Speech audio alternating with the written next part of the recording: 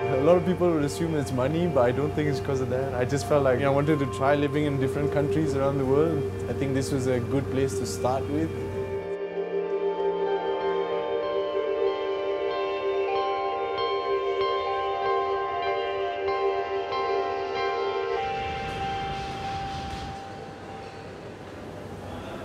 When I was 12 years old, I probably had my mind made up on doing this, becoming a chef, probably since I was 12, 13. I mean, you watch TV and you watch like cooking shows and stuff like that, and you're just like, yeah, it's really nice, you know, you could do that. I think immersing myself in a kitchen, I slowly started to appreciate produce in a different way, or even just seeing how certain things taste like on its own. I would know that even if it is raw onion, it adds a different dimension of crunch to a salad and certain things like that, so yeah.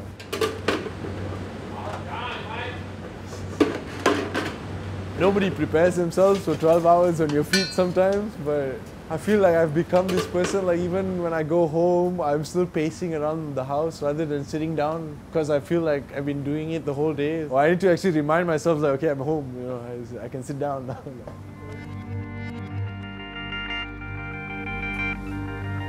Like the only plan I had when coming to Singapore was, like I said, trying to see if I could live abroad, if I could survive in a foreign land by myself. I just wanted to immerse myself in something else to see how much it could make me grow, or how much different it would be to broaden my way of thinking.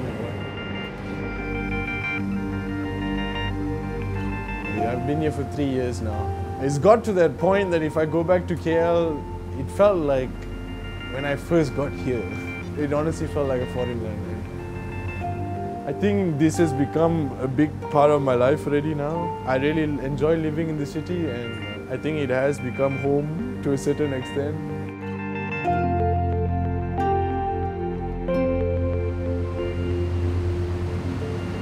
And do you feel that Singaporeans treat you differently?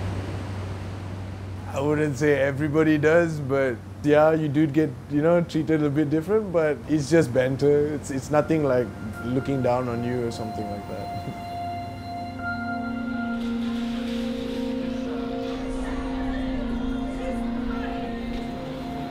Whatever I do on my daily basis, I try my level best to be a functioning member in society in somebody else's country.